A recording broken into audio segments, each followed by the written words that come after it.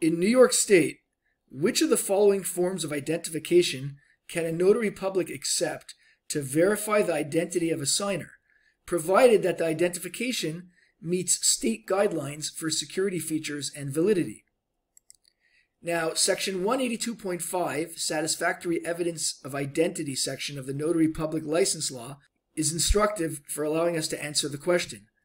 Specifically, this law states at subsection B that for any individual signing a document who physically appears before a notary public, satisfactory evidence of identity requires identity verification through, subsection 1, presentation of the back and front of an identification card issued by a governmental agency, and this is important for our question, provided that the card, subsection I, is valid and current, also important, and II contains the photographic image of the bearer. So with these criteria in mind, let's look at our four choices to determine our solution. Again, we're looking for a valid form of identification. Choice A states, employment identification card issued by an unknown local business. As we just read before, the card must be issued by a governmental agency.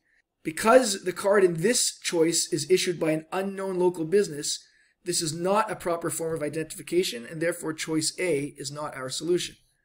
Choice B states expired U.S. passport. Again, as we read earlier, the identification must be current and valid. Therefore, choice B is not our solution. Choice C states birth certificate. As we read before, the identification must include photo ID. Because a birth certificate does not, choice C is therefore not our solution. This leaves us with choice D by process of elimination.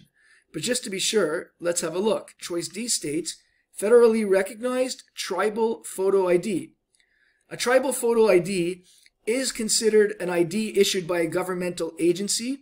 It's federally recognized, it has photo ID, and assuming for the purposes of this question that it's valid, this means that this is a proper form of identification, and therefore choice D, federally recognized tribal photo ID, is our solution.